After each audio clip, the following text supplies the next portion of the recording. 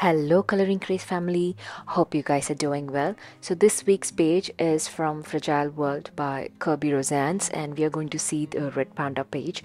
So before we start the page, you can see that the face of the panda and a little bit of his body is already colored because I did this page like a few months back using my Prismacolors, and somehow I didn't press the record button on my phone and it didn't get recorded, and I put away the page just like that for quite a few months until now. And I wanted to match the shades with my other set of pencils, the DELI ones which I own, to try and see if I can do that, and luckily I was able to. A little side note, I can probably tell the shades which I used for coloring his face, the Prismacolor ones, but then I also wanted to challenge myself and show you guys that the shades can be achieved using different set of pencils. If you guys don't own the Prismacolors, you can definitely achieve them using the other set of pencils. Like here I've used the DELI ones. They are very affordable, and they are oil based pencils, and I have heard people compare them to the polychromos. They work very well, and the color payoff is so good.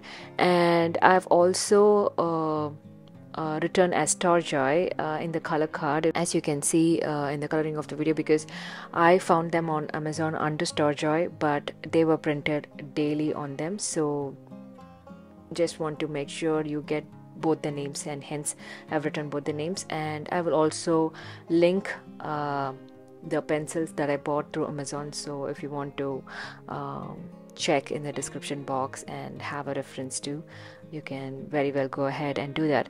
So yeah, we are going to see the fur coloring of the panda using the DELI pencils, and we'll see the background using mostly Prismacolors, and we will also use a couple of shades from Prismacolors as a blending tone, just to tone down the shades from DELI. And I can also explain to you guys how I did the face.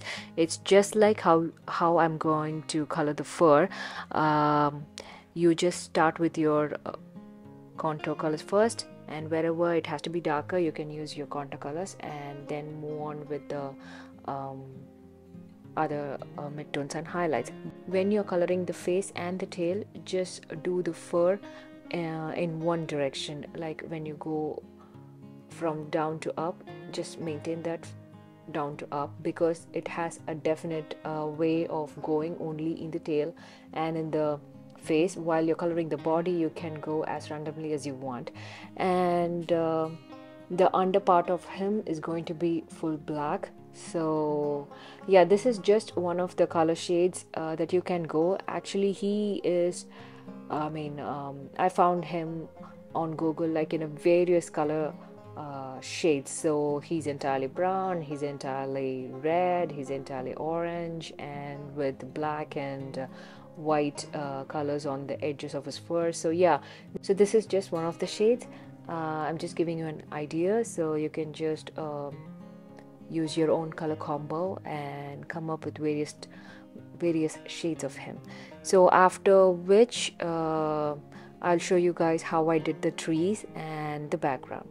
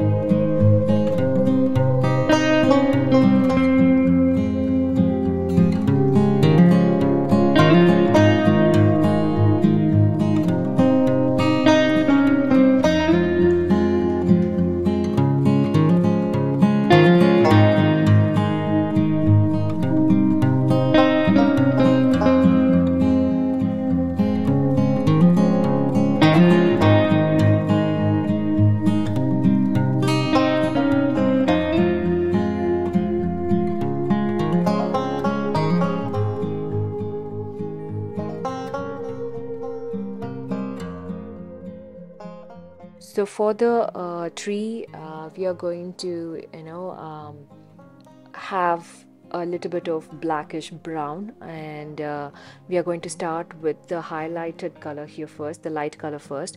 Have a shade, have a coat of the color on the entire tree, and then come in with brown here, mark the contours of the tree like however you want, like wherever you want to highlight and wherever you want to contour it, just do it with that, and then come in with black and contour the shades even more, then come in with brown, blend it in, and then come in with the lightest shade if you want to have some highlights over the tree. So this is how we are going to do the tree. And here we're going to see the thick bark ones, they're going to have these 3 shades, and the thin ones I've just gone with my brown and black, just to keep it simple and dark, because the background is going to be very light when compared to the trees. In that way it won't compete with the foreground, and they both stand in their own beauty, yet complementing each other at the same time. So after which I went in with the prisma colors for my background predominantly, and the gray shade which I used for the background will also be used in contouring the snow, because we need to have that dark shadow in the snow even though it is completely white.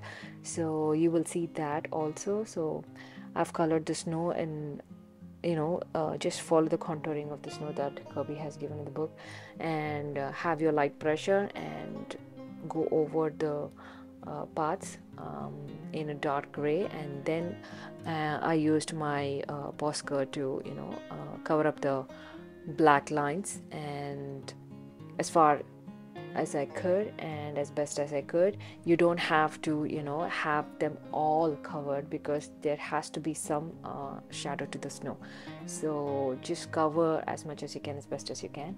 And I also used my jelly roll for for the fine lines for the snow icicles that you see here and there on the tree. So for that I used my white jelly roll, but predominantly I used my Posca, and I covered all the snow patches that was given by Kerby, and also put some dots all over the page to give that snowfall effect. So once you're done with that, we are done with the page, and I hope you guys had fun watching this page, and I hope you will give it a try. If you have any doubt, please post it in the comment section below, and I will try my best to help you all out. And I've linked all the products that I've used in the page in the description below if you want to have a look.